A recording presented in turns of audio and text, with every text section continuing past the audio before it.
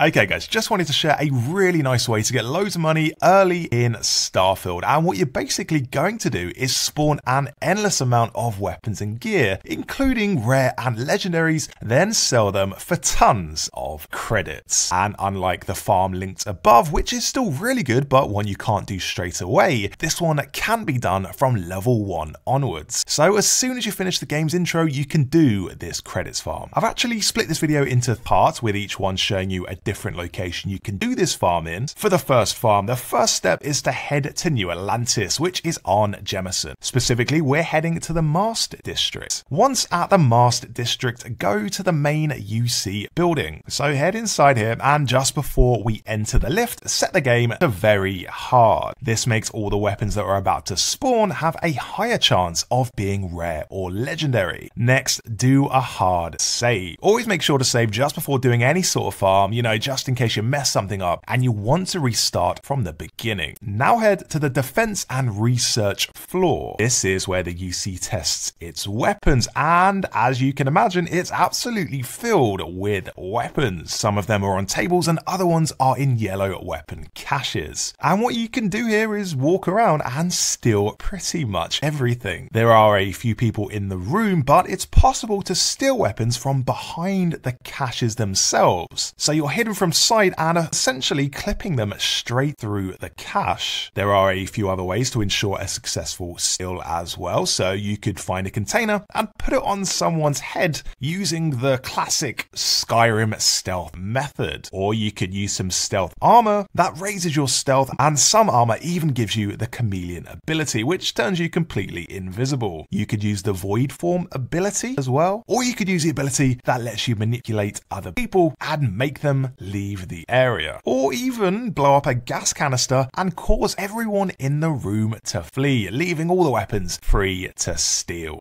I'm out of here. This is hopeless. I'm out. Okay, yeah, that one doesn't work all of the time. But anyway, once you've stolen everything you want, head downstairs, leave the area and find the nearest bench and wait here 48 hours. Yes, we needed something.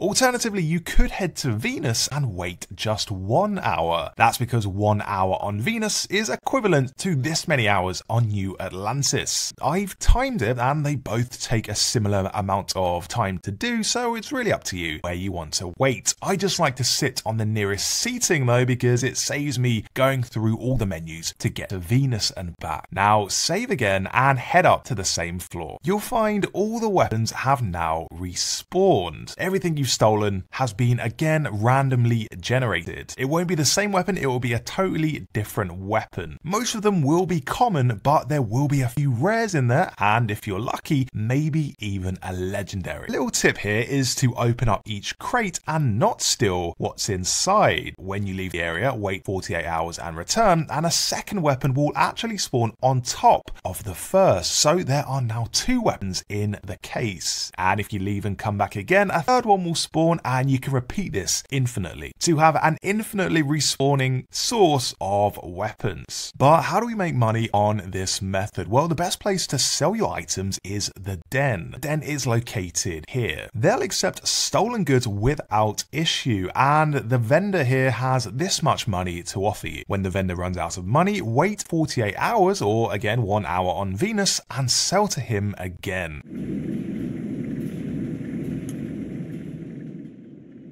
Alternatively, you can launder your weapons by selling to the vendor, then buying the weapons back. This removes the stolen tag. That means you're free to sell them to any shop you want and ensures they won't be confiscated should you be arrested. Onto the second farm, and this gives you even more items than the first.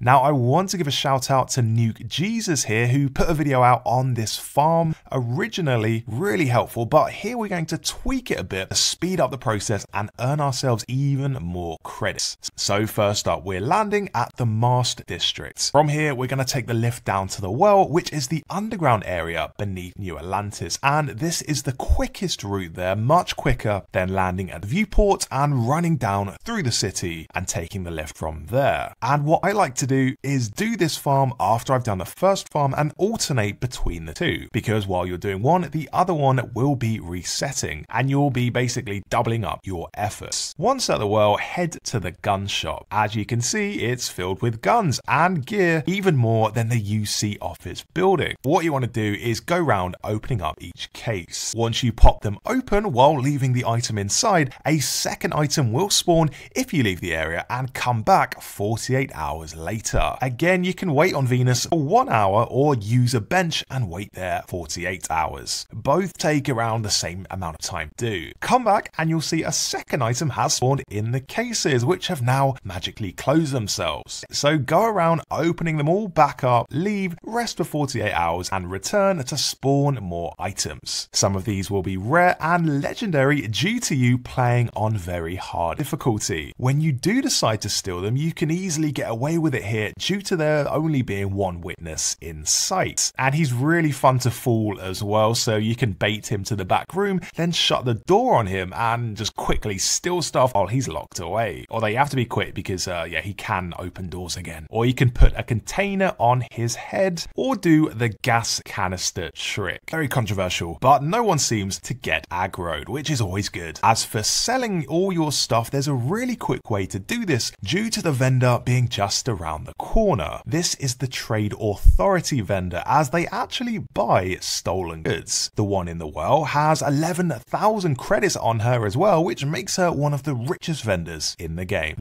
Has a truck right on you. Sorry, ship coming. Nice ride.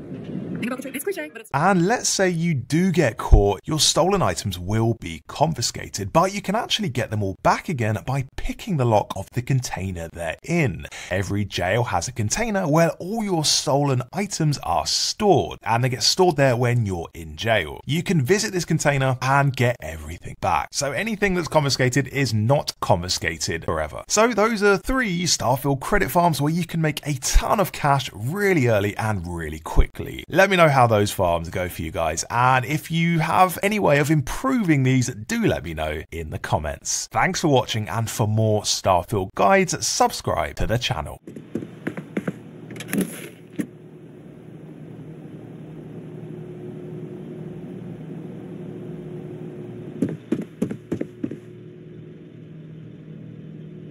Well, the TMD has a long road ahead of it, but the results will be worth it.